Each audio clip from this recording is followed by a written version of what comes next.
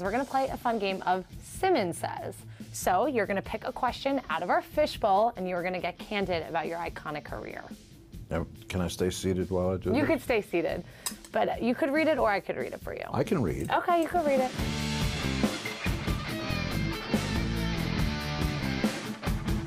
Describe what it's like getting ready for a concert with Kiss. Any pregame rituals?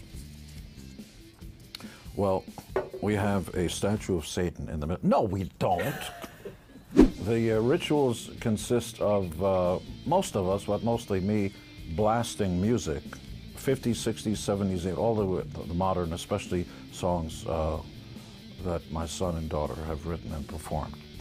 And it takes me about 2 hours to put on the makeup. Wow. How about you?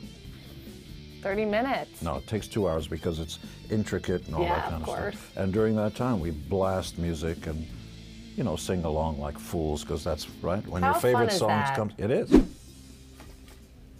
What kind of a mixing thing is that? It just went around. Most vivid recording studio memory. Well, I have many of them, but it's the apocalypse now, children, and I can't share any of those stories with you because somebody will get upset, and we don't want anybody to get upset. No, I have lots of those memories, but you'll never hear them because it's 1984 and Big Brother's watching. Speaking of Big Brother. And I'm in the middle of a TV interview. Makeup disaster. I am.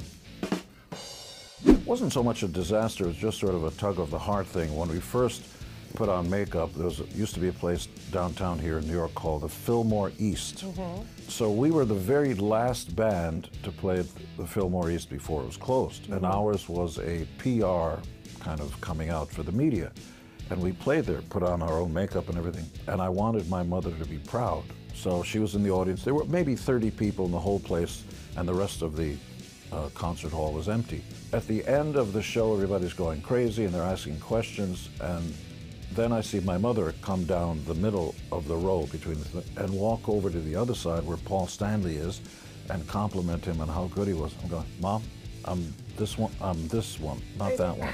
Yeah, she didn't recognize me at all. No way. How many makeup looks did you try out before moving forward with the Demon? You know, this is a really good question, because I have to say, in hindsight, which is 2020, see what I'm doing there? All the cliches, you just stick them in the same sentence. Whatever happened, happened. We were at 10 East 23rd Street, which is not far from here, and we didn't know anything. We didn't know what a band was, or brand. In fact, in those days, you didn't use the word branding or marketing. You just didn't. We didn't know anything. We could barely play our instruments. And we were at a loft, which was a fire trap with no windows, no door, roach infested. I don't know why, but we were rehearsing, doing some songs. Gee, that sounds good. I like this, I like that. Hey, let's go wear makeup. Nobody can take credit for it. Just came up. And then we went to a place called Woolworth's, which was a department store. And we went to Woolworth's and bought clown whiteface and black Stein's black. I don't know why. And we just start like kids, you know, and we just did that. And the makeup that I put on that day is mostly what I still wear today. Name a Kiss song that you weren't crazy about but ended up becoming a hit.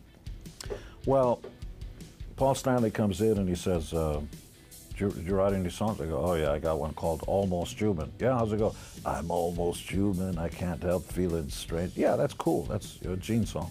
How about you, Paul? He goes, oh, I got one. I go, Tonight. I go, oh, that's cool.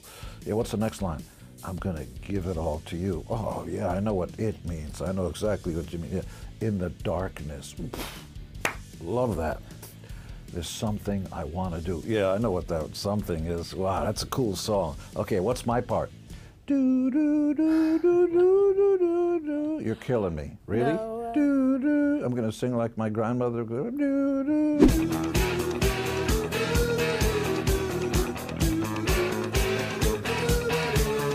I hate playing that song today. Oh, Stadiums full of really? people jump up and down like biblical locusts and, you know, stuff.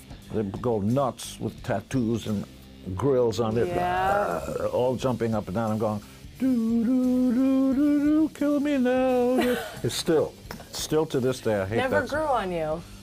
Well, how about you sing that song? You're a girl. I want to Yeah. sing guy stuff. Yeah, I understand that. Thank you.